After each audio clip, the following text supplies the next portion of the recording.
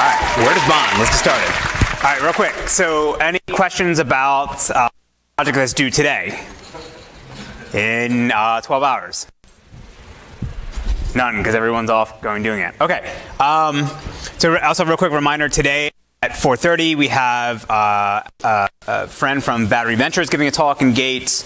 And then tomorrow at noon is one of the time series lectures. We have somebody from KDB coming and giving a talk. All right, so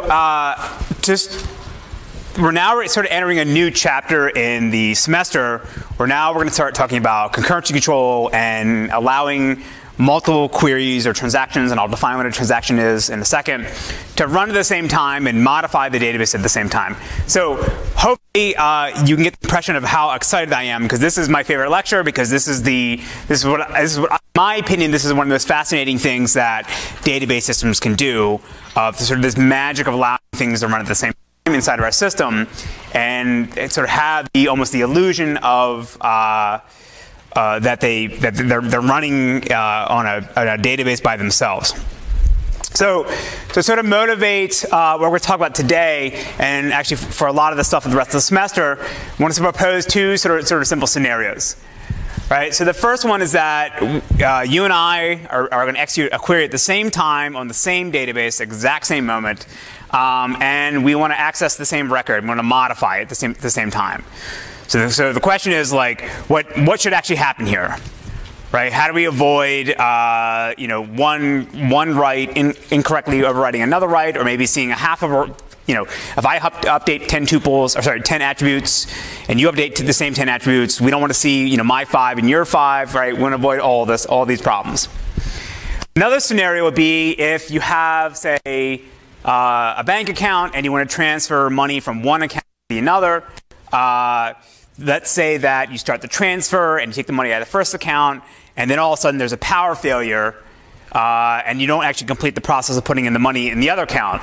So when we turn the system back on and we recover, what should be the correct state of the database, right? We don't want to lose money, obviously, because that'd be really bad. So these two problems are roughly called the loss update problem and the durability problem. And the solution we're going to have inside of our database management system to solve both of these are either the concurrency control protocol, which is what we'll talk about today, or the recovery protocol, which we'll talk about in a couple weeks. But the thing I want to impress upon you is that these things are not completely separate, and they're actually closely intertwined. And this is sort of, again, go back to the question somebody asked earlier in the semester, or why can't I just use RocksDB to maintain my log and do whatever else I want in the system? And this is because the concurrency control needs to know what the recovery system is doing, and the recovery system needs to know what the concurrency control is doing, in order to make sure that if you have both of these scenarios, that we don't lose data, we don't end up with incorrect data, and everything sort of goes along correctly. So the concurrency control and recovery mechanisms are one of the two key contributions that you get from using a database management system to manage your data versus just writing your own files out the disk and hoping that everything goes okay. And the key concept that's going to sort of encompass all of this, or sort of the key principle that we're going to have to be able to understand and reason about whether our database system is running correctly, is this notion of a transaction. And this is a term that's often used in computer science to mean different things, the bank transaction, adding things to the shopping cart and things like that. But in the context that we're going to talk about, it has a very specific definition that we need to understand in order to understand how we're going to build our concurrency control protocol or mechanism and our recovery subsystem. So in the context of a database management system, and I'll say this doesn't have to be a relational database system to have these types of transactions. You could have a NoSQL or a document database system. The transaction essentially be the same. But for our purposes, we're focusing on relational databases, so we'll use that as our running example. But our definition of a transaction is that it's going to be this sequence of operations that we're going to execute inside of our database system on behalf of the application to perform some higher level function. So by higher level function, I mean think of like the things that your application could do. Like using Amazon as an example, right? You can add something to your cart, you can make a purchase, you can update your account information. All those things are considered the high level function. And the way the application is going to invoke them or actually have them perform that function in our database is through this concept of a transaction. Now, I will say also, in some systems, like Amazon, for example, adding something to the shopping cart is not a transaction, but for our purposes, we'll just assume that it is. And so the basic unit of change that the database management system is going to deal with, all right, that it's going to expose to you as the application programmer is this concept of a transaction. And a transaction, as we'll see in a second, is defined by the operations that the application wants to perform in that transaction, and it's the only thing that the database system will save. Right? You have to have all the operations in your transaction. You can't have some of them or half of them. Right? Now, you can have a transaction that has one query, right? Then that's sort of trivial. But if I have multiple queries, then I can't have some of them work and some of them not work. Everything has to be able to get saved and run correctly in order for my system to go from a correct state to another correct state. So let's go to this running example that I showed in the beginning. Say that I have a gambling problem and I want to take $100 out of my bank account and transfer it to my bookies account. So the high-level function of our transaction is what I've written in English there. But the steps that we're going to have in our transaction are the following. First you have to take the $100 out of my account. Then you got to, you have to check to see why I have $100. And then if I do, then you go ahead and take the $100 out. Then you put it into the bookies account.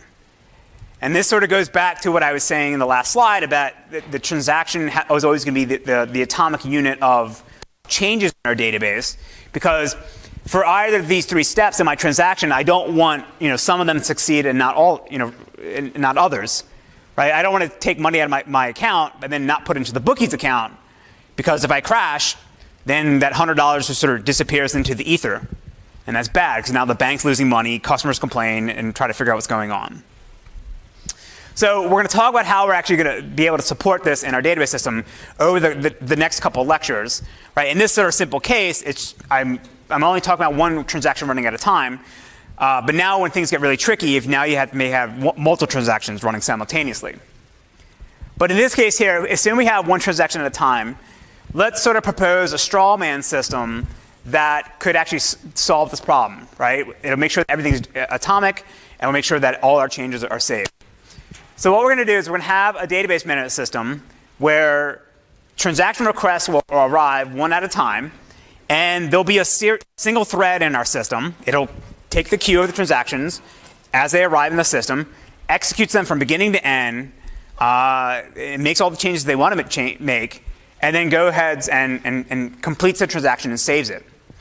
And what they're going to do is that thread is every single time you're going to start a new transaction, you're going to have some database file, and you're just going to make a complete copy of it, put it into another location on disk, and then have your transaction make all its changes to that copied file. And then if the transaction commits successfully or completes successfully, then you just overwrite the original file with the modified version. Right? And then if the transaction fails or we lose power, or it's not a big deal, because when we come back, we would see we have the original file that was unmodified, and we have our modified file that has some of the changes of our transaction, but not all of them. So we just throw away that modified one, and we go back to our original file, and now we know that we don't have any partial transactions.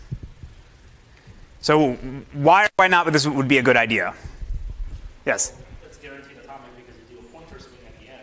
So his statement is that it's guaranteed to be atomic because you do a pointer swing at the end to point there's a master pointer that says, where's my correct version of the database? It's either the original one or the new one after the transaction saved. Yes? But suppose you're Amazon. What's that? But suppose you're Amazon. Suppose you're Amazon, meaning what? You can't copy the database. Right. It's actually it'd be very this is trivial to do if your database is like 4 kilobytes, but if it's anything larger than that, then you're copying a huge file every single time. So this seems kind of like simplistic, but this is actually used in a very, very well-known database system. Can anybody guess which system uses this? Nobody. He says MySQL because they're different. No, not MySQL. SQLite actually does this. Now, this is actually the older version of SQLite. In the last couple of years, they switched over to a write-ahead log. But there is actually still the ability to use this particular version or this type of system in SQLite now, right? And again, this works really well, right, for embedded systems or small applications, small databases. Database is not going to be real big. I copy it, make all my changes, and go ahead and commit. And even though I'm running at a single thread, that's fine because I'm not trying to support thousands and thousands of concurrent users trying to access my database, right? SQLite is running inside of your cell phone and things like that. I will say also too, we'll talk about maybe later in the semester, this is sort of what actually IBM did in the very first version of System R, right? They actually used a technique called shadow paging, which is sort of like this, but instead of copying the whole file, you just copy the pages you actually need to modify. And then you flip a pointer at the end to say, here's the correct version. So in this one, this is pretty simplistic, but it'll serve our purpose. But what we're going to talk about in the next couple classes is how to allow multiple transactions to run at the same time and read and write to the database at the same time without having to make an entire copy of the database file for every single time. And it's sort of obvious when we talk, why you'd want to do this, because we already sort of covered this when we talked about parallel execution. Right? We said that we're going to get better utilization and throughput because now threads aren't going to get blocked with each other, waiting in a single queue to execute on a single thread. And this is going to reduce the response time for our users. Right? The time it takes when they submit a transaction from the time it takes it finishes and you get the acknowledgement back from the database system will be much less in this environment. But there's a whole bunch of other stuff we have to deal with that is actually very, very hard in order to make this parallel execution stuff work.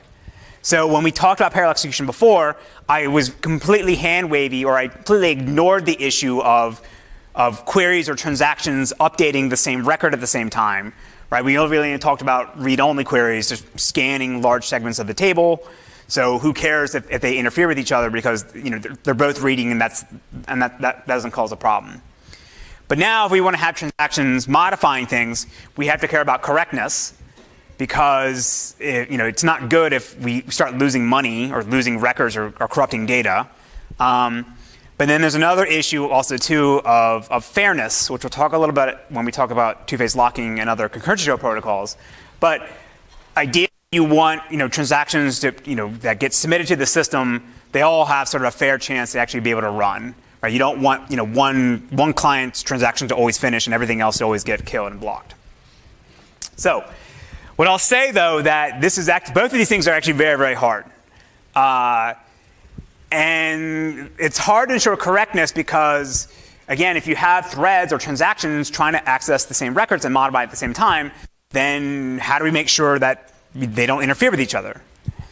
And it's also executed very quickly. Because if you take like a really simplistic view of like having a single thread execute every transaction one after another for your entire database, then that's going to be slow. Now again, I will say there's some database systems, in particular like VoltDB is a system I helped create, at least the earlier version of it when I was in grad school. They actually run with single threads, but they run single threads on multiple cores, so it's not like a single thread for the entire machine. And this allows you to do some of the things, like avoid some of the problems that we'll talk about as we go along. But in general, doing this for a general purpose workload or for any application, doing both of these things is hard. And this is part of the reason why the NoSQL system guys became in vogue a few years ago, because they got much better performance than the traditional transactional database systems, because they didn't do any of the things that we're talking about here today. Because in their environment, for their applications that they were targeting, they decided that was not necessary, right? Like again, using the shopping cart example, like if I add something to my shopping cart,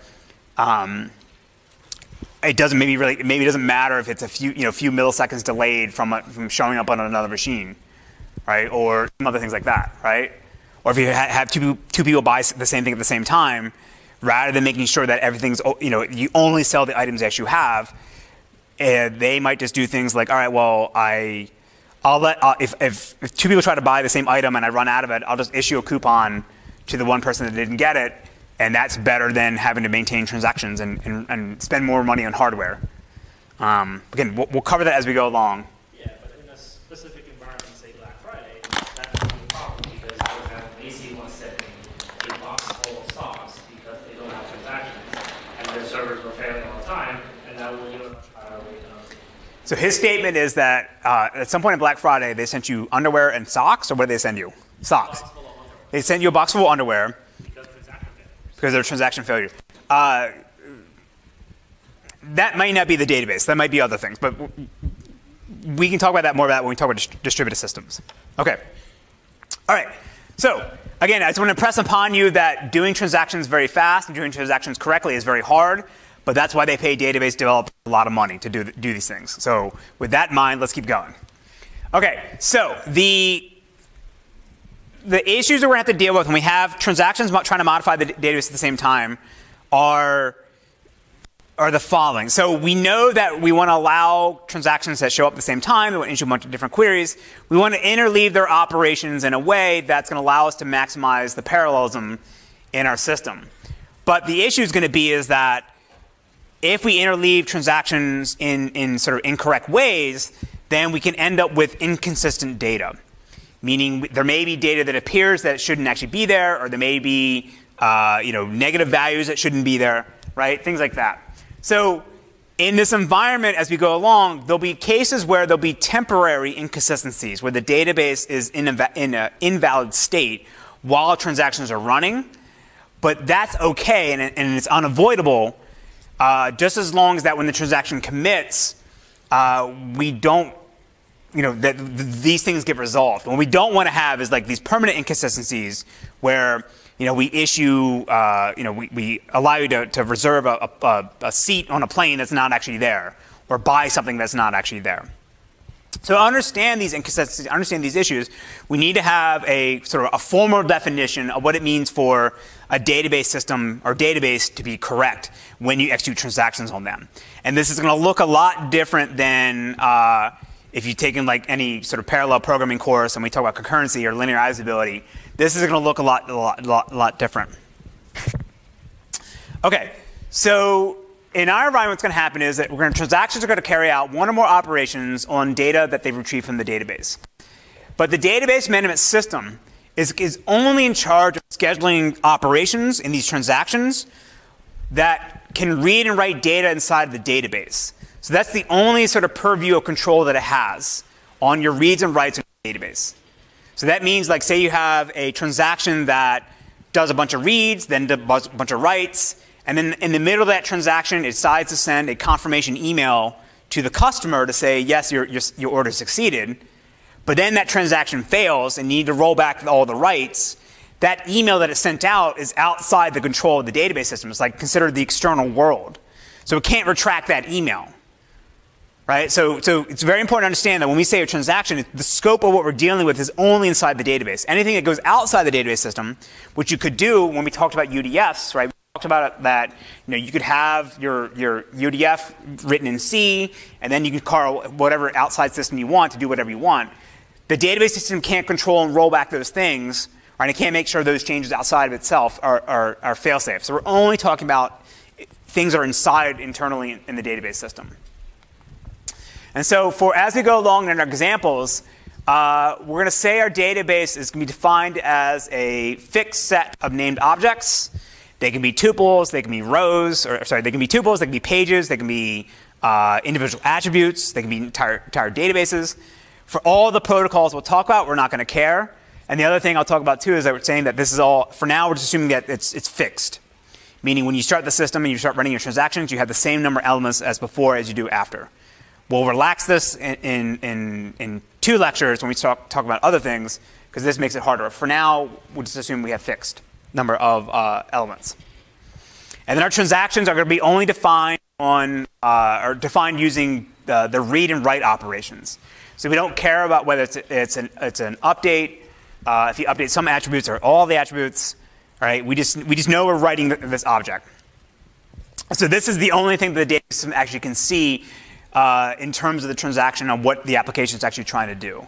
It doesn't know that you read this object and then did some funky math on it, or ran it through some Python package. All that is external, and it can't control that. So in SQL, the way we're going to start a transaction is through the begin statement, and then a transaction will finish or terminate either with a commit or abort statement, or sometimes also, I think SQL standard says rollback is an alias for abort. So when a transaction commits, all the changes that it made with those write operations that I defined in the last slide, all those things will now be saved into the database. And we'll say that those when it's saved, it's actually permanent. It's forever persistent or durable. And then you, as the application programmer, you do not get an acknowledgement from the database system that your transaction successfully committed until all the changes have been applied to the database and are now persistent. If there's an abort command, all the changes that you make will get rolled back, and it'll be as if the transaction never ran at all. And so now one of the key things to understand about this is that an abort can either be self-inflicted or forced upon you by the database system.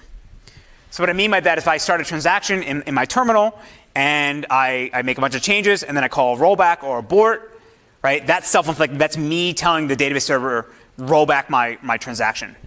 But it may be the case also too that the database system, that the application tried to commit. It says I made all my changes and now I want to commit, and the database system says, oh no, I can't let you do that, right? Because it's going to interfere with some other transaction. It'll violate the guarantees I need to ensure. So you can't commit. I'm going to kill you, and you have to roll back, right? And you'll see this in the third project when you implement two-phase locking, right? When a transaction tries to acquire a lock and it can't because somebody else holds it, the database system can say, no, you can't keep going, kill yourself, and roll back, right? So again, this will come up later on when we talk about the different concurrency protocols. But an abort can be either because the application wants to abort, or the database system forces them to abort. So now the correctness criteria we're going to have is defined by this acronym ACID. Actually, a quick show of hands. Who here has heard of ACID before? Okay, so most of you. Okay, good. So ACID was defined by, came up with in the early 1980s by a researcher in Germany. And it stands for atomicity, consistency, isolation, and durability. And so if you say you're a transactional database system or ACID-based database system, you want to ensure that your transactions have all these three properties. And as far as I can tell, the lore goes, the way the lore goes for this acronym, the guy that came up with this was trying to make fun of his wife because his wife didn't like sweet like candy. She only liked sour things. So he came up with the term ACID to name it after her. But in order to make it work, he kind of had to force consistency in there to get a C. And as we see when we talk about it in the next couple slides, consistency is this really nebulous thing. It doesn't have an exact definition like the other ones do. But people always include it, and we'll talk about it as it comes along. All right, so for atomicity, it means that all actions or operations the transaction will happen, or none of them will happen. And this goes back to the no partial transactions requirement we had before. Consistency means that if every transaction is consistent, which I'll define in a bit, and the database starts out as being consistent, then if I execute the transaction and it commits, then the end result of the database has to be consistent. So if I go from a consistent database with a consistent transaction, I should end up with a consistent database. And again, I'll explain what consistent means in a bit. And then the isolation is the one we'll spend most of our time talking about today. But this means that if the transaction will execute inside of our database system under the illusion that it has exclusive access to the database. So that means if other transactions are running at the same time, my transaction can't see any of their changes. I only see the data as if it was as if I was the only one running. And durability is sort of obvious. It basically means if a transaction commits and we get back the acknowledgement to our application that a transaction is successfully committed, then all the changes or modifications we made in our transaction will always persist forever. And any transaction that comes along later should be able to see our changes. And no matter times we restart and crash, all our changes are durable. So a shorthand way to think about all these is that Atomicity means basically all or nothing for operations in our transaction. Consistency means, hand wavy, it looks correct to me, that's good enough. Isolation means if the transaction is running as if it was alone by itself. And the durability means that we can survive failures. So for today's agenda, we're going to go through each of these one by one. And we'll spend most of our time talking about isolation because this is where we actually understand this transaction schedules and things like that. For durability, we'll talk more about logging later in a few weeks. And then so most of the time we'll spend atomicity and isolation. And then when we start talking about concurrency control protocols like two-phase locking, timestamp ordering, all the index stuff, that'll be mostly focusing on the atomicity and isolation. Okay? Okay, so as I said earlier, there's basically two possible outcomes when you execute a transaction. Right? And it's either that the transaction commits after all its changes have been applied to the database, right? Everything was successful, or the transaction aborts either because the application said to abort or the database system says you have to abort. And then after executing some number of actions or operations, and then the database system is going to ensure that all the changes that a transaction, successfully committed transaction makes are atomic, meaning they're all sort of appear inside the database all at once. And so again, from an application programmer standpoint, this means basically that all the operations we do in a transaction will always finish if our transaction commits, or none of them will finish. We don't see any partial modifications. So the way we're going to ensure this is through possibly two approaches. And we'll go back to that example that we had before, where I was taking money out of my account and putting it into my bookie's account. But let's say that before, again, we put into the bookie's account, there's a power failure, and we crash, and we need to come back, and we need to make sure that everything's always in the correct state. So the two ways to do this are through logging. The way, basically, think about this is that every single time we make a modification to the database, we're going to write into a log file and say, here's the change that I made to this particular tuple. And the contents of what we write in a log can vary based on the implementation. It could just be the SQL statement. It could be the actual low-level bytes of the things that was modified. But it's a record of the changes that were made. We want to apply those changes to the log before we apply them to our database. Right? So that way, if we crash, we come back and we look in our log, and we say, well, what was going on at the time of the crash? And check to see whether in our actual heap files in our table, whether those changes actually should be there or not. So you can look in the log and you see, well, here's a transaction that was running, and then the log stops because there's a crash, and you didn't see a commit message for any of those transactions, so you know you need to go back and roll back their changes, right? so that none of them are there.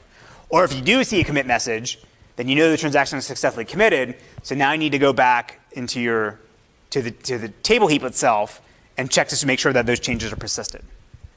So again, you think of this sort of like a black box in the airplane, right? It's a bit of morbid metaphor, but like the plane crashes, everyone dies, but you want to know what was going on inside the plane at the moment that caused it to crash. So you get the black box, you look in the log and say, it went down, right? And why? So logging is the most commonly used technique to ensure atomicity. And it's not just in database systems, it's used in a ton of different systems, like file systems do stuff like this. And it has two benefits, right? One is that we can turn what would normally be random writes to disk pages into sequential writes to a single log, which are much faster if you're using a spinning disk hard drive. And it's also used as an audit trail for compliancy or regulatory purposes, right? If you want to know, who transferred money to who in your bank account, you can look at the database log and look at all those operations, right? It's very common, I think, in some enterprises, like the Sarbanes-Oxley requires you to have 7 years of audit trail history for your business if you're doing financial transactions.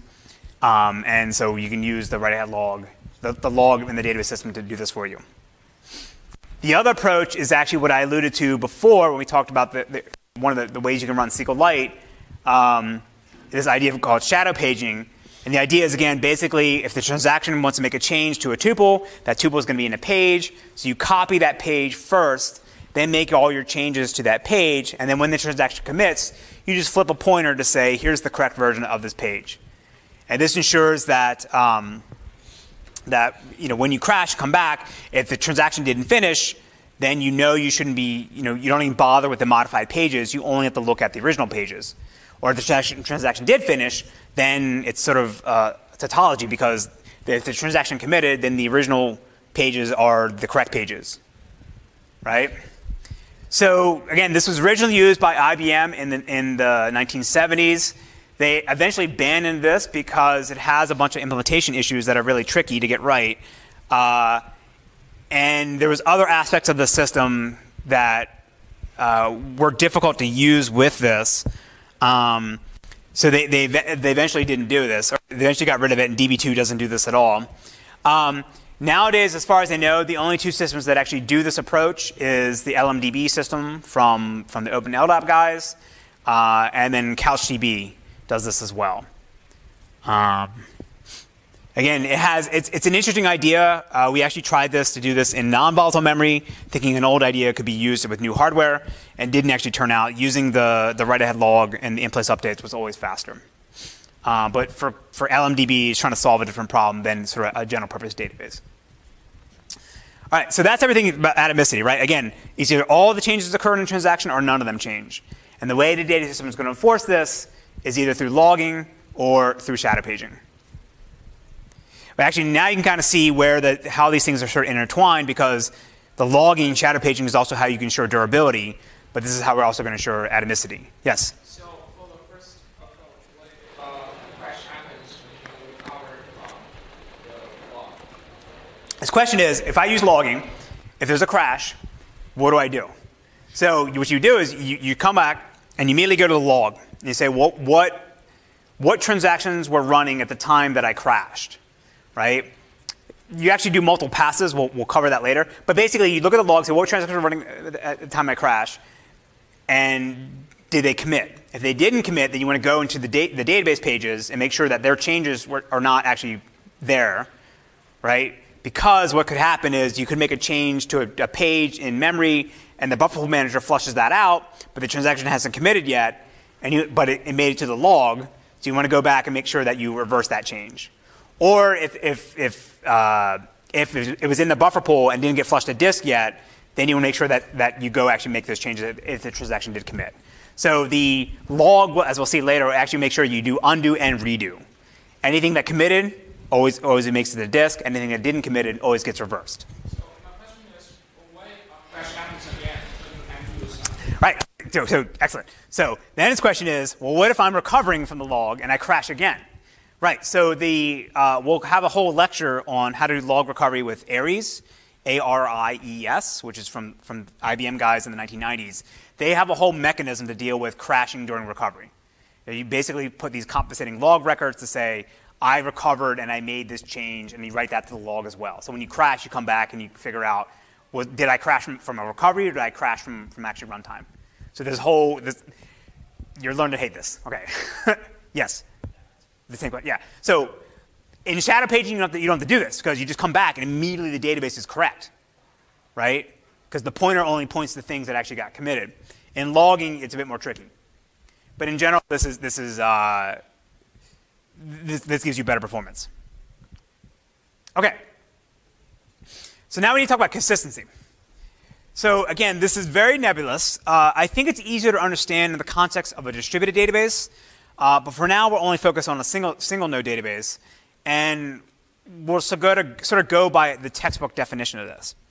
So the way to sort of think about consistency is that the world represented by the data in your database is correct. And I'm not going to define what correct means, because it depends on the application. It depends on sort of humans understanding or having a notion of what correctness is. So the two sort of sub-elements of consistency are database consistency and transaction consistency. So database consistency is something that the database system can actually enforce. And again, basically means that the database managed by the database system accurately represents whatever the real world entity that they're trying to model. So think of it like this. So if my database is capturing temperatures of buildings on campus, I could have a constraint that says no temperature could be greater than 1 million, right? Because otherwise everything would be on fire. So the database system will ensure and enforce that nobody inserts data that violates that constraint. Right? So that's what it means to be correct. And the reason why I'm being handy about this is because if you don't write a constraint that says no temperature can be above 1 million, then the data system can't know that that can't happen, so it can't enforce that. Right? Another way to think about this also too, and this will come up more when we talk about distributed databases, is that any transactions that happen in the future will always be able to see the effects of transactions that committed in the past within our database. Right? And this sort of seems obvious when you're on a single node because transaction commits, everything made it out to disk, I know it's all durable, and then I come back and of course everything's going to be there. In distributed databases, it's much different. So the database consistency basically means any data we put in will actually model the world or entity outside of it that it's trying to model. But it's only as good as the application programmer can tell the database system what to model. Transaction consistency is even more vague, and it basically means that if the database starts out in a consistent state before your transaction runs, and you assume your transaction is running by itself, then the database will be consistent after the transaction completes.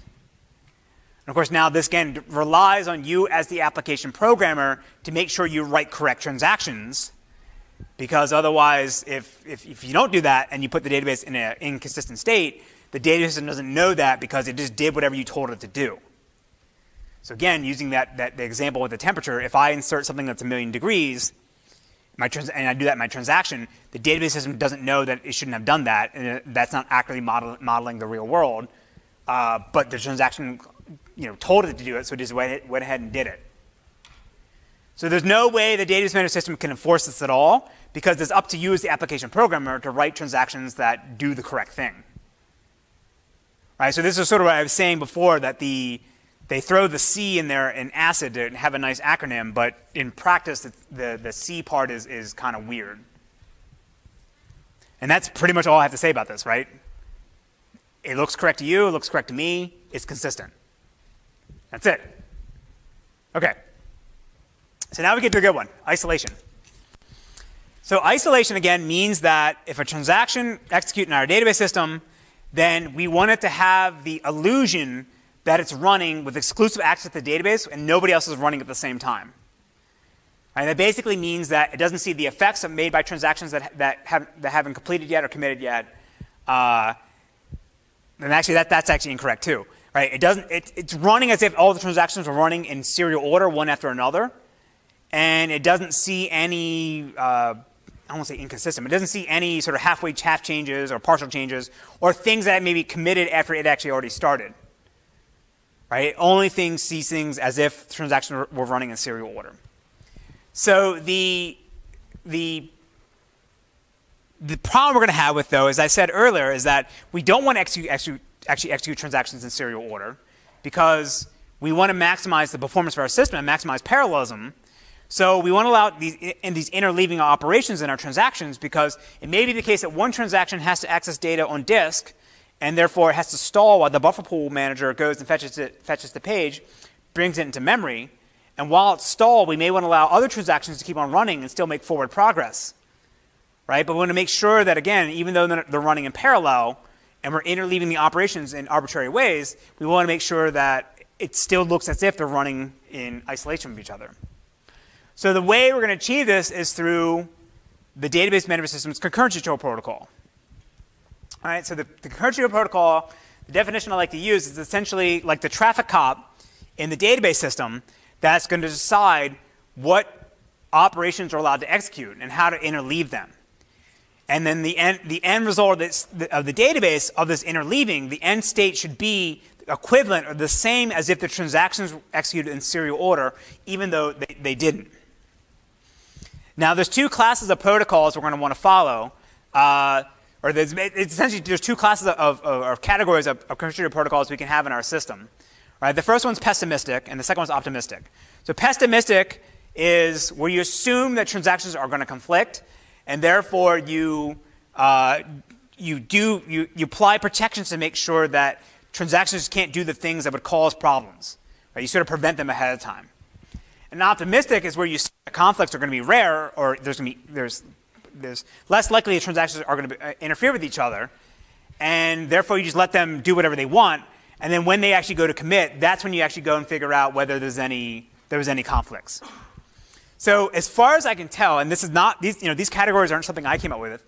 As far as I can tell, at least in the academic literature, these are the only two classes of concurrency protocols you can have: optimistic and pessimistic. If anybody tells you there's another one, or they have some protocol that doesn't fit these two, they probably don't know what they're talking about. Right? I've had people come up to me like, I have this protocol. It's not pessimistic. It's not optimistic. And I'm like, it's wrong. It's one of these, right? And this theory goes back until like the early 1980s when they really started figuring out these different types of concurrency protocols.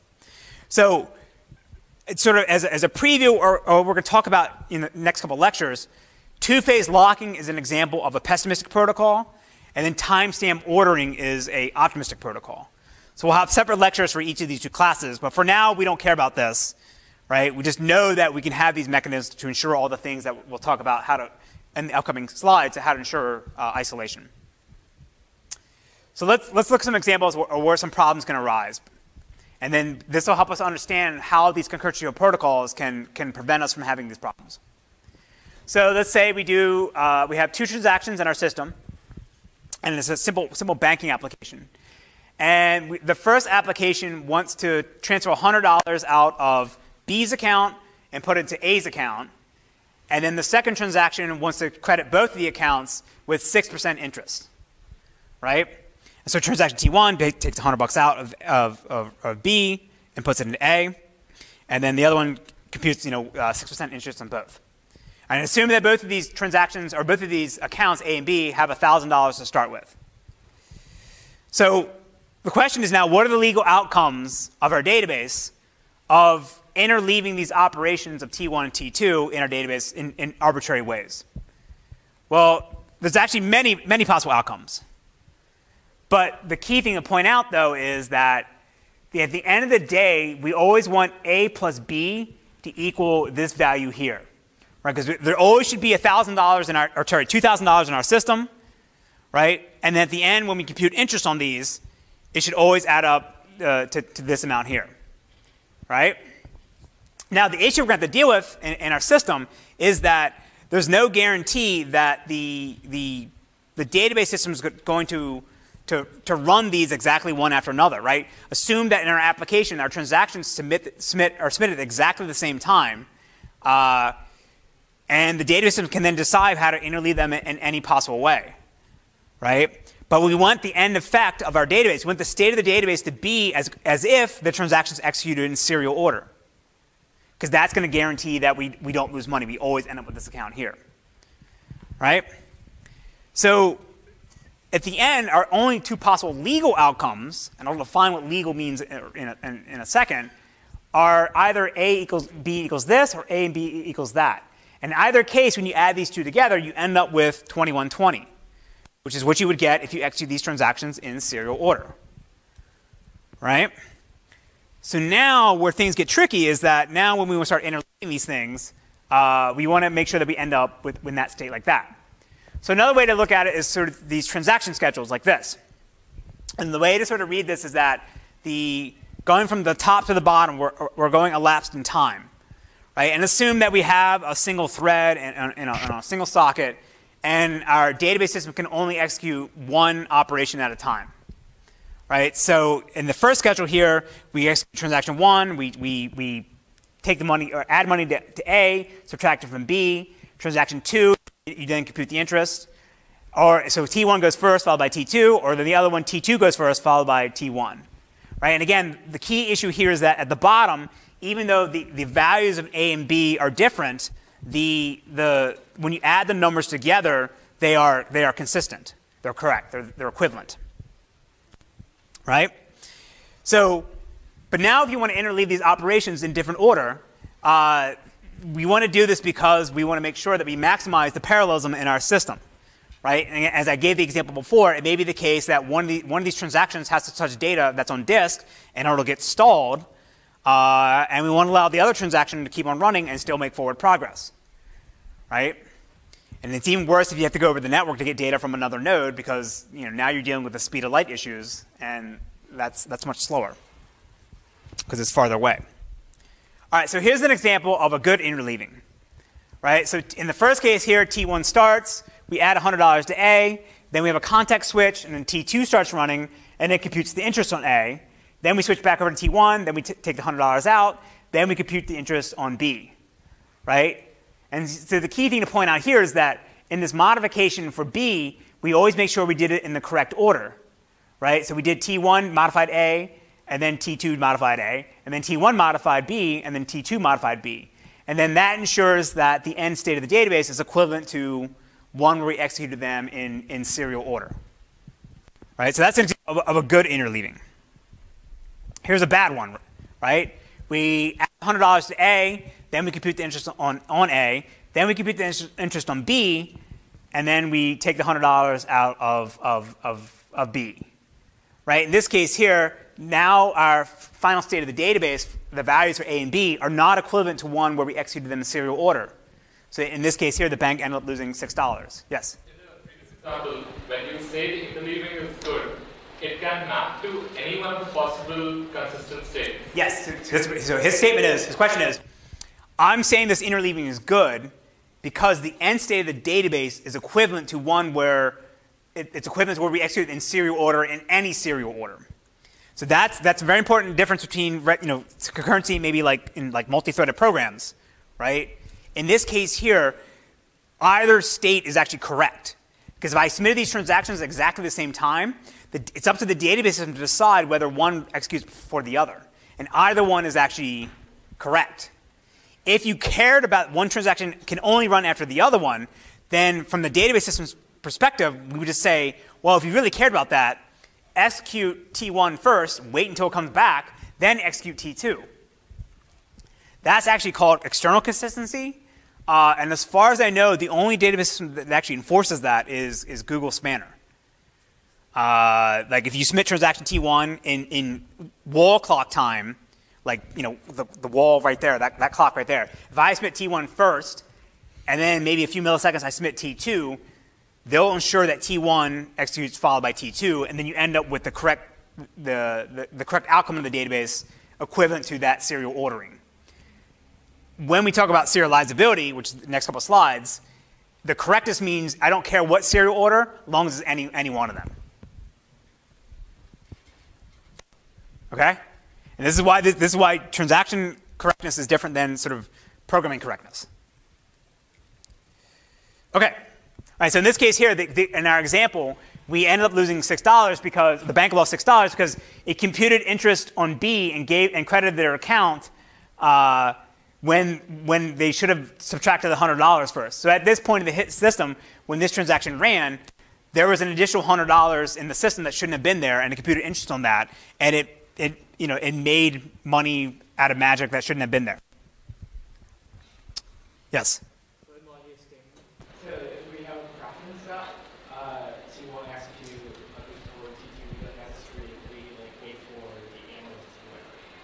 Your statement is, if I don't have a preference, I can submit T1 and immediately submit T2.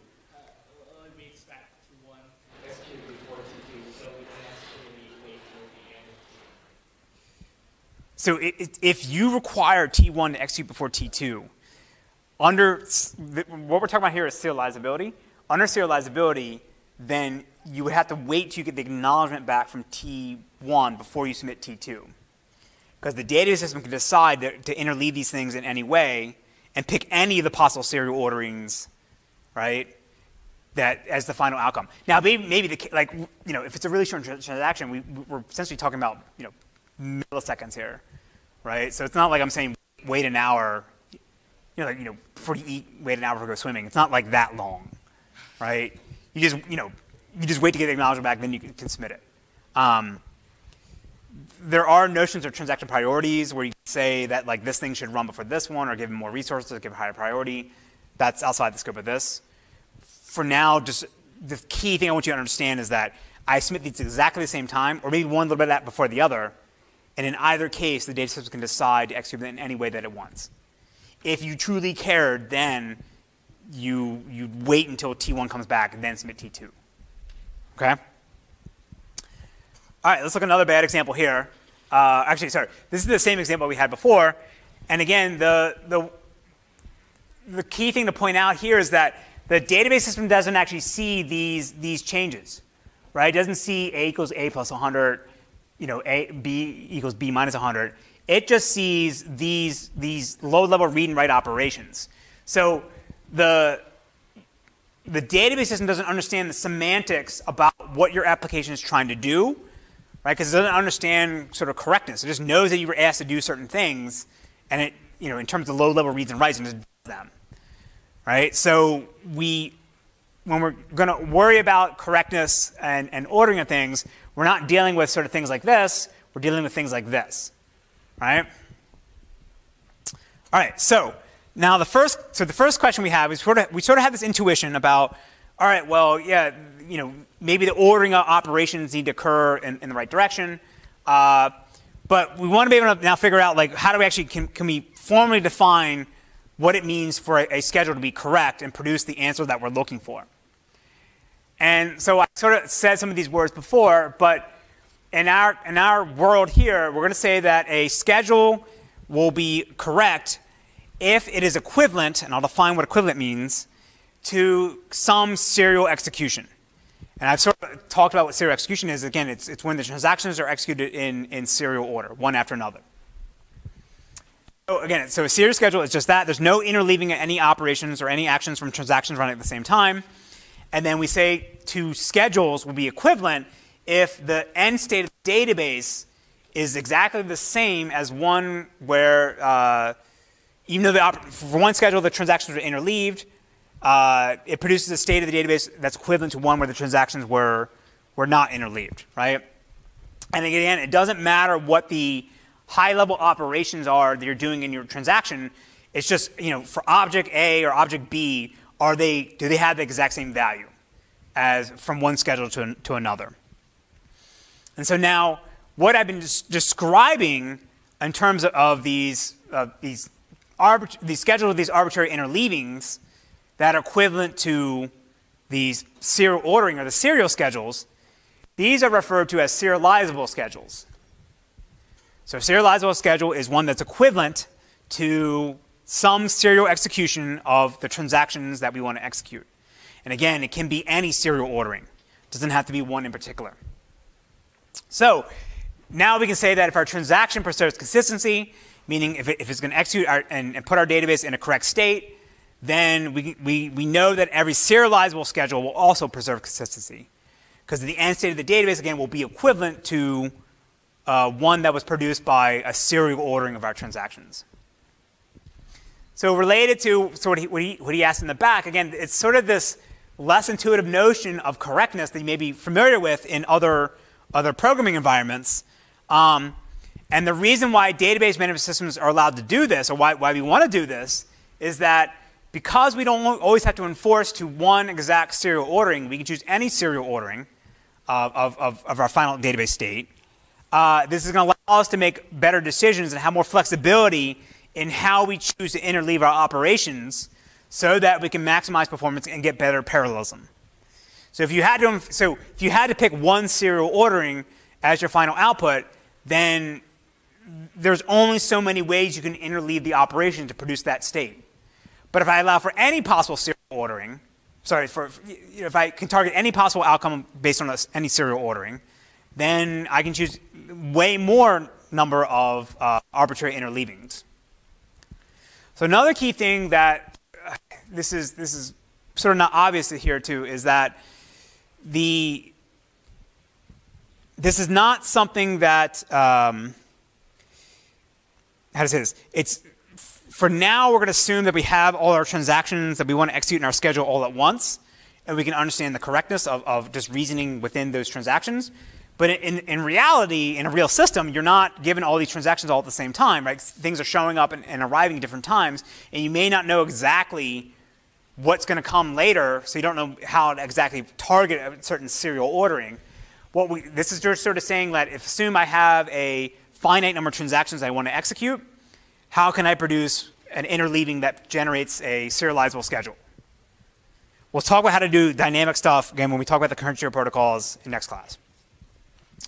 All right, so now that we know that what it means for a schedule to be equivalent to a serial ordering, and therefore it's a serializable schedule, now we're going to understand a bit more about, again, in terms of correctness, how can we identify that a schedule is serializable? How can we identify that the state of the database that it will produce when I interleave my operations in this way will be equivalent to a serial ordering? So to do this, what we're going to do is we're now going to define our correctness in the term of conflicts. So we'll define a conflict as being one where you have two transactions that are different, and they're going to do some operation on the same object where at least one of them is going to be a write to that object, right? And so the three classes of conflicts are going to be read-write conflicts, write-read conflicts, and write-write conflicts. Why no read-read conflicts? Doesn't matter, right? Who cares, right? All right, so we'll go through each of these one by one and also describe what the parlance or the vernacular way of describing what these conflicts are. So the first one is a read-write conflicts. So these in the literature will be referred to as unrepeatable reads. And basically this means that if I read something once and I go back and try to read it again, I get back a different value. So let's say again I have two transactions here. The first one, T1, wants to start. It wants to read some object A. It gets back $10. Then transaction T2 starts. It reads on A, gets $10. But then it writes back $19. So now when transaction T1 wants to read A again, it gets back 19, which is a different value than it had the first time, right? So this is an unrepeatable read. You're not able to read the same value from the same object within the same transaction. And again, if we're trying to ensure isolation, this shouldn't happen because T1 is assuming that it's running by itself. So it shouldn't see any effects of T2, right? So this is a read-write conflict. In this case here, this would violate our serializability guarantee that we want to ensure. Next is a write-read conflict. And again, this is, in the parlance, this would be called reading uncommitted data or also dirty reads. And the way to think about this is that you're reading data that was modified from another transaction that you shouldn't have because it hasn't committed yet. So T1 starts, it reads $10, then it writes back $12 to A. But now when T2 starts, it reads A, it gets back $12, right? Which it shouldn't have because it shouldn't see the effects of T1 because T1 hasn't committed yet, right? It's sort of happening in the middle of it. So then it writes back $14. And then now the issue is that my transaction aborts. T1 gets aborted for whatever reason. So now the issue is that I've already committed T2, but it read data that was not committed. And then also assume that say after it read that, there was an if clause that says if value equals 12, then write 14. So it decided to make some action based on the data that it read, but it shouldn't have read that data because it was written by T1 and T1 didn't commit. Right? So now in this case here, T1 aborts and we have to go back and kill T2, but it already committed. We already told the application that it finished. So this is bad because now we're sort of leaking incorrect data to the outside world. Right? So this is the conflict and we don't want this to happen. And the last one is a write-write conflict, and this is where we're writing over uncommitted data, right? So say I write A in my first transaction, and it targets, puts $10 in, and then T2 overwrites it, then they write B, add to Andy, and then I write to Justin Bieber here. So now when I commit, A contains 19, but B contains Bieber. Right? And that's a conflict because that's not equivalent to any serial ordering, right? It should either be $10 Bieber or $19 Andy. It can't be any interleaving of the two. So now, based on these three types of conflicts, now we can talk about in a bit more detail what it means for something to be serializable. So strap yourselves in because this can be a bit rough. Okay? So there's essentially two classes of serializability you can have. You can have what's called conflict serializability and what's called view serializability. So as sort of a spoiler, what I'll say is that anytime a database system says that they do serializable transactions, they're supporting conflict serializable. And to the best of my knowledge, nobody actually does view serializable, because you have to understand what the application actually wants to do in order to be able to do view serializability. So the way to sort of think about this is that conflict serializable is more restrictive, but we can actually do this, we can actually implement this in our database system. View serializability will allow for additional types of parallelism, but requires you to know what the application wants to do, so nobody can actually do this. So again, when someone says they do serializable transactions, they really mean conflict serializable. Okay, so the definition of conflict serializable means that we say two schedules will be conflict equivalent if they're going to involve the exact same operations or actions in the exact same transactions, and then all the pairs of conflicting transactions will always be ordered in the same way for the two different schedules. And so now we can say that a schedule S will be conflict serializable if that it is conflict equivalent, meaning the conflicting actions are always ordered in the same direction as one from a serial ordering. So the way to sort of think about this at a high level is that if you can take your schedule and you can start swapping the operations in a certain order to produce a serial schedule, and you can always swap them in the right direction, then it's always going to, then you know it's conflict equivalent to a serial ordering. And again, that's probably also very vague. So let's go through an example, and hopefully this will make sense. All right, so let's say I have our schedule here. I have transaction T1 and T2 wants to do a read on A, write on A, read on B, write on B. So what we're going to want to do is we want to take different conflicting operations, and we want to be able to flip them. So we take non-conflicting operations, meaning they're doing writes on different objects or doing reads on different objects, and we will flip their ordering to try to move all the operations from one transaction to the top and all the transactions to one transaction to the bottom until we end up with a serial ordering. Right? So the read on B and the write on A, these are different operations, right? They're not conflicting because they're operating on different objects. So we can go ahead and swap their order. Same thing, read on A, read on B, we can swap them in order. Same one, write on A, write on B, swap them.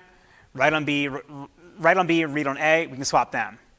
And now we end up with a schedule that's equivalent to a serial schedule. So in this case here, the schedule that we started out with before we actually did the swapping is considered conflict equivalent to this serial schedule here. Yes? Why exactly are we doing this? So this is the way to determine whether a arbitrary schedule of interleaved operations is conflict equivalent to a serial ordering. Right? I did a hand motion in the beginning. I'm like, oh, you can swap these things in this order, and that's how we know that it'll be equivalent to a serial ordering. Now I'm giving an exact protocol actually how to do this. Right? So let's look at one where you can't do this, right? So here we have a interleaving, read on A, write on A for both transactions, but I have this conflict between a read on A and a write on A, and I can't swap their order. So this is not conflict equivalent. So this ordering here is not conflict equivalent to a serial ordering because I can't transform the schedule to one that's like on the other side. Right? So again, this is just to provide you the intuition of what it means for somebody to be conflict equivalent to a serial ordering or not. But obviously in a real system, this would actually be impossible to do because, as I said, it's not like you always know exactly what all the operations of a transaction wants to do at the exact moment you need to figure these things out. Right? So we sort of need another way to be able to figure out whether our schedule will be conflict equivalent to a serial ordering rather than just flipping around their operations. And the way we can do this is through dependency graphs. All right, so what's going to happen here is that we're going to have a node in a graph that represents for every single transaction. And then we're going to have an edge from one node to another if there's an operation on the originating node, so if we want to have an edge from Ti to Tj, if there's an operation in Ti that conflicts with another operation in Tj, and that operation in Ti will appear earlier in our schedule than the one in transaction J. So sometimes also in the literature, this is called a precedence graph, right? You're just trying to figure out what operation from one transaction depends on another operation. Yes? This is assuming you never branch in the transaction. His statement is, this assumes you never branch in the transaction. Again, like, how to say this? We're in this case here, we're kind of doing this dynamically on the fly. You don't need to know exactly all the transactions you have ahead of time, right? When we talk about two-phase locking and other those protocols, they handle all of that. They handle the dynamic environment. So I should say, in this, it's, let me restate what I said. In this is where you know what all the transactions want to do ahead of time, and the universe of transactions you're trying to schedule is fixed. Two-phase locking will handle the dynamic case. This is, again, providing you intuition or to understand when we say something's conflict serializable, what exactly that means. Okay? All right, so again, so what we're going to say is that a schedule would be conflict serializable if we generate a dependency graph and there's no cycles in it, right? Because the cycles cause the problems where we can't swap their operations to put it into a serial ordering. So let's look at an example, walk through it. So this is the same one we had before, read on A, write on A, read on B, write on B. So we have here, we have the write on A and read on A, right? So the write on A appears first before the read on A from T1 to T2. So we have an edge from T1 to T2 in our dependency graph, and we'll mark it with A to say what object they were modifying, or they had a potential conflict on. Then we have the read on B, sorry, the write on B in T2, and then the read on B in T1, and then we have an ordering there. So now we know that we have a cycle, and that therefore this is not conflict serializable. Because we can't go back and do that swapping to put us back into the correct state, or into a serial ordering, right? And then the way to sort of think about this, the dependency graph is identifying that there's an output of T1 that will depend on, that is used in something that T2 will modify, and T2 will modify something that T1 will depend on. Because of that cycle, we have to make sure that we don't want to interleave our operations in an incorrect manner. So look at some other problems. So now we want to maybe do something more complicated. We want to add maybe some arithmetic operation. So here we'll do is we have a read on A and then a modification on A there. So we know we have a dependency graph or an edge from T1 to T2. And then we have a write on A and a write on A. So we have another one there. Again, we have a cycle. So we know that this schedule here is not conflict serializable, right? Let's look at a more complicated example. Let's have three transactions now, right? So we have the write on B and read on B, so edge there. We have the read on A, the write on A and read on A, so edge there, and so forth. Keep going and going, right? In this case here, actually that's all of them, right? Because write on A conflicts with the read on A, write on B conflicts with read on B. And then T2 actually doesn't read A, so that doesn't conflict there, right? So in this case here, this is actually equivalent to a serial ordering, right? Even though in this case the transactions are interleaved, I could have it just T2 followed by T1 followed by T3, and that will generate the correct state. Because in the end, I'll see that the final state of B will be modified by T1, and then the final state of A will be modified by T3. So in this case here, even though T1 started before T2, in my serial ordering, T2 would actually finish first. And in this case here, everything's fine. So let's look at another one. So let's say now we want to do something more complicated. Let's say that T2 will run, and then it's going to compute the sum of all the bank accounts, and it wants to print them out to the terminal. So echo is not obviously a command you can do in SQL or in your database system.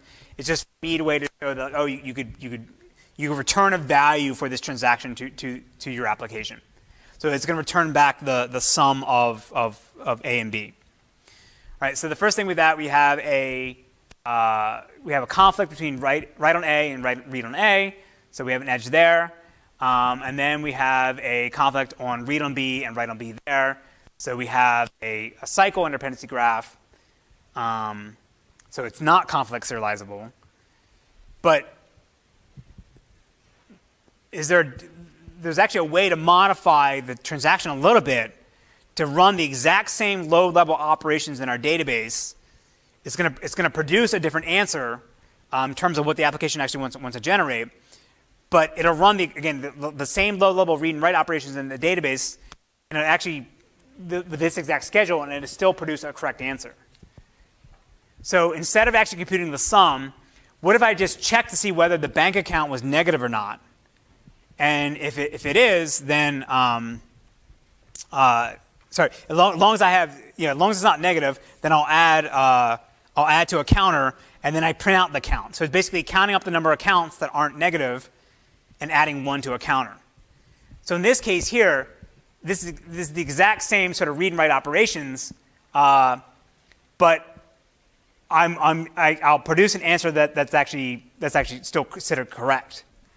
So this is an example where I could have an interleaving like this that is not conflict serializable, but it still produces the correct answer. So this is what's called view serializability. Yes? Example 3, how do you generate the ordering from the graph? This one here? Yeah, like, okay. Is that yes of T2, T1, T3, right? So, like, if there was another node, say T4, like 2 other nodes, T4 and T5, yes, and both inherited from T3. Both inherited from T3? T3, like there's, like edges from T3 to T4 and T5. Yes. How do you derive the actual schedule from the graph then? Oh, so you're saying if I have this, how do I take this and actually generate a schedule? We're not doing that. We're given this schedule, right? This is the schedule we have, and we want to know whether it's conflict serializable or not, right? We're not generating schedules yet. That's what two-phase locking does. This is just saying if I have a schedule, how do I know that it's actually correct? That's it. Yes? Well, you could use it to do an optimistic schedule, which is saying you keep track of the graph. Once you see a cycle abort, the commit that is resulting in that. So again, that's what two-phase locking does, yes. But at purposes right now, we're just dealing with the case of I have a schedule. Tell me whether it's conflict serializable or not. That's the answer we're trying to solve. And I'm doing this to have you guys understand what it means for something to be conflict serializable, so that when we talk about two-phase locking, and we talk about different variants of it, we'll know that it'll guarantee to generate a serializable schedule, because any schedule that it will generate won't have a cycle in its dependency graph, right? And in some versions of two-phase locking, they actually maintain a lock dependency graph, and they look for cycles, and then you have a deadlock and you kill things, which is sort of different than this. Yes. You're saying this is okay. This example, this is considered this is conflict serializable. So like what? Or do we need to like worry that like T2 might abort? So yeah. So the way to think about don't think about this as like at runtime. This is like here's everything it exactly did, right? All these transactions committed. Tell me whether I interleave them in a way that was actually conflict serializable. Yeah. We're not worried about like a dynamic environment. We'll talk about in two-phase locking. Okay. All right. So what I'm going to press upon you on this one again is there's a different way. If I don't care about exactly ensuring conflict serializability, and I just care about like some high-level semantics of our application that I can use to figure out whether something's actually correct or not, is what view serializability is. So I'm not going to go through all these examples, but basically it just says that if the end state of the database is, how to say this? If the end state of the database is the same as it would have been with a serial ordering, regardless of what happens in between while the transactions are running, then that's considered okay. And again, that's very vague, so let's do this example. All right, so here I have 3 transactions. T1 wants to read on A, and then do a write on A. T2 just reads on A, and T3 reads on A. So these are actually called what are called blind writes for T2 and T3 because I didn't read A before I actually modified it. I just said I'm just going to overwrite whatever's in there. I don't care what was there before, right? But in the case of T1, it actually reads it first. So here now we know that we're going to have problems. We'll have a cycle because we have all these conflicts. One wants to read A, but then it wants to write A, and T2 wants to write on A, and then T1 would overwrite it. But the key thing, though, is at the end of the schedule, the thing that actually remains in the end is that there's the final value of A is whatever T3 wrote to it. So who cares what T1 and T2 did to it, right? At the end of the day, it's just T3. It wins. The write on A is there, and that's all that matters. So this is actually considered view equivalent to a serial ordering like this, right? Even though I interleaved T1 and T2 in a way that conflict serializability would not allow, T3 was the last writer, and it wins, so that's okay, and that's equivalent to this serial ordering, right? It's just this last right here. So view serializability is going to allow for all schedules that are conflict serializable in addition to these blind writes and some other corner cases, right? The tricky thing is, though, and the reason why no database system, as far as I know, actually can support this is because the database system doesn't know that it was okay that these three transactions got mungled up and that the last one just got written, right? This actually depends on what the application wants. Right? So this will require you to do program analysis in the application code to be able to reason about what the transactions are actually trying to do in terms of reads and writes to make a decision like, oh yeah, even though this is not conflict serializable, I can still allow these interleavings because this blind write will always make sure that everything is always put into the correct state, right? So the other important thing, though, to point out, though, is that conflict serializable and view serializable are actually a bit restrictive, and there are schedules that would produce a serializable answer, or sorry, serializable result or schedule that the protocols we're going to use would actually not allow. So in some cases in two-phase locking, as we talk about, there'll be examples where clearly say, oh, well, this is okay. I don't have to abort this transaction. I can let this schedule go. But because of the rules that are in place by that protocol, it won't allow you actually to do them. And you'll have what's called a false abort. Or you'll abort a transaction that didn't actually need to be aborted. And again, this happens because the database system doesn't know what correctness actually truly means in terms of the application. It just knows these reads and writes and knows how to keep them ordered correctly. So it can't figure these things out. All right, and again, so this is why most database systems will support conflict serializability. Because you actually can enforce these efficiently without requiring you to know anything about what the application is trying to do. And then there's some special cases where you can implement these in the application or handle you as a business organization that are not done by the database system at all. So the example he gave before about, the SOX one is a bad example. I'm not sure what you're trying to buy. But like an airline ticket, airline companies always overbook planes, right? Because they know some percentage of the people aren't going to show up, and therefore you don't have a wasted seat, right? You can sell more than, sell more seats because one or two people aren't going to show up, and then you're always still running at full capacity. And in the cases where they get it wrong, they either drag that poor guy off the plane bleeding, or they offer you money, right, to get on the next flight. Because they know in the end, they do the math and say, well, in practice, this, in the end we make out because, with almost, a certain guarantee, a certain percentage of people aren't going to show up, and therefore we can always, overbook. So that's sort of what I mean by these special cases. There's cases where maybe we want to allow for additional concurrency, but that's being done at an application level or at the organization level and not within the database system. So to wrap this all up, the way to sort of think about the universe of schedules is that you have all possible schedules you could have for your transactions, right? Any possible interleaving. And then a small subset of these are the serial orderings, where you execute transactions one after another. And then around that would be conflict serializable schedules, and around that would be view serializable schedules. So again, anything that's serial is by definition conflict serializable and view serializable. Anything that's conflict serializable is by definition view serializable, but not necessarily a serial ordering. And then when we talk about two-phase locking, there'll be some other sort of subcategories in here that you can have as well.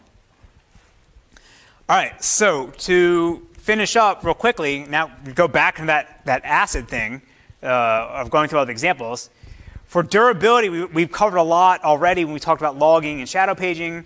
Again, we'll have a whole lecture about this in a couple weeks. But basically, again, any changes you make to the database, you want to make sure that everything will always be persisted, even after a crash or a restart, if you ever tell the application your transaction committed. Now, it may be the case that you submit your transaction, you say go ahead and commit, and then the database system crashes before you get your acknowledgement. In that case, your transaction didn't actually commit, or it may not have committed, because you never got back the acknowledgement. As soon as the data system tells you your data is durable, your transaction is safe, then it has to guarantee that everything will always be there. And so we'll use logging or shadow paging to ensure this, and we'll talk about how to do that in upcoming classes. All right, so again, ACID are these three properties: atomicity, consistency, and isolation. Isolation and atomicity are sort of the major things we'll talk about in concurrency control. Durability we'll talk about in logging and recovery.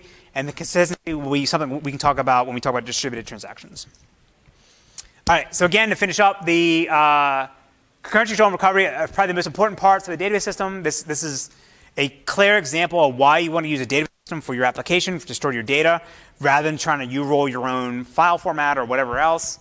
And the other important thing is that everything we'll talk about when we talk about concurrency control, for the most part, this is all going to be automatic.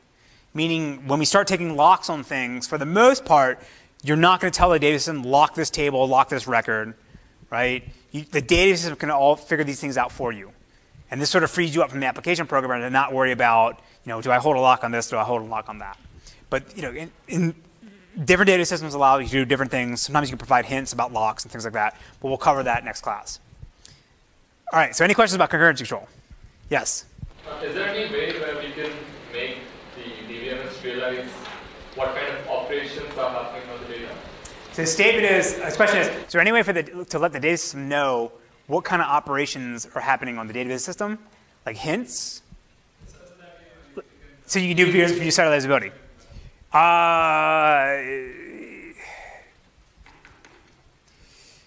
There's probably some things you can do, but I would say it's probably really hard to do.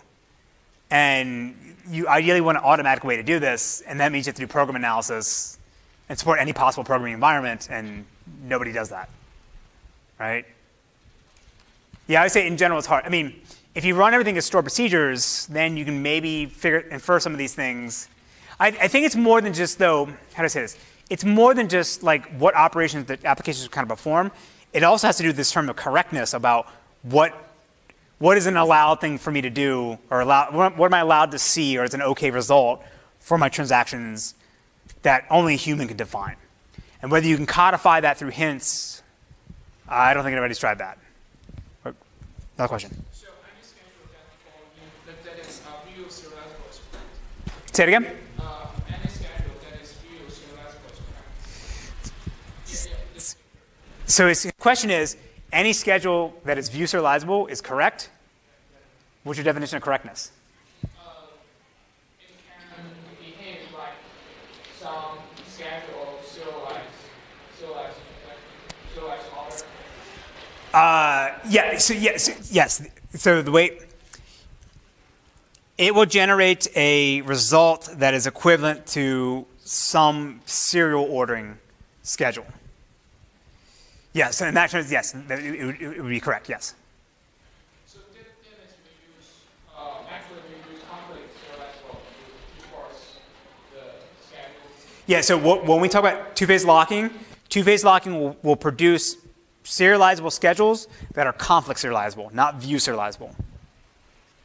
Or it may generate a schedule that is equivalent to both view serializable and conflict serializable, but we can't guarantee that. It only guarantees conflict serializable.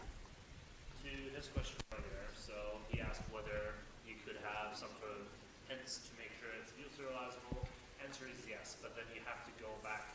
so far in the program, and we'll define everything basically. Yes, correct. Yeah, it would be a major software engineering undertaking that I think it would sort of be impractical. And you have to write like 5 lines of proof for everyone. Right. All right. So I also say too, and I realize people are going to complain on Twitter or YouTube about this.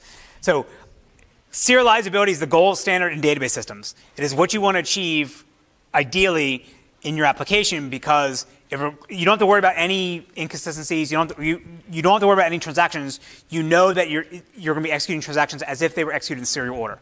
What we'll talk about next class are actually different isolation levels that relax some of the conflict requirement or restrictions that we talked about before to get better performance. So people will complain. I'll preface this in the next class. The dirty secret is that most people don't run with serializable isolation or serializable transactions. Most database systems don't actually even support it. If you use Oracle, for example, in Oracle you say I want a serializable isolation level because I want all the things we talked about here. You don't actually get it. You get something lower. So in practice, serializable is something important to understand, but this doesn't actually show up. It's not as widely used outside academia as people think it is. All right, so in the last 30 seconds, Project 3 is going out today. We released tonight. What you're going to end up building is 2 parts. There'll be you build a lock manager that does 2-phase locking. So you do strict 2-phase locking and regular 2-phase locking. And then you also go back and take your B+ tree that you implemented in the second project due tonight, and you're going to go back and add support for latch grabbing. Be able to take latches as you go down to allow multiple threads to modify the index at the same time. Because the B+ tree you're building in this first assignment is only single-threaded, right? There's no protection mechanisms. I will discuss more about this on next class if you guys want me to. I will post the project write-up tonight. And again, please don't cheat on this. Please don't plagiarize. We're going to run it through MOS on AutoLab. And then next class is 2-phase locking and isolation levels.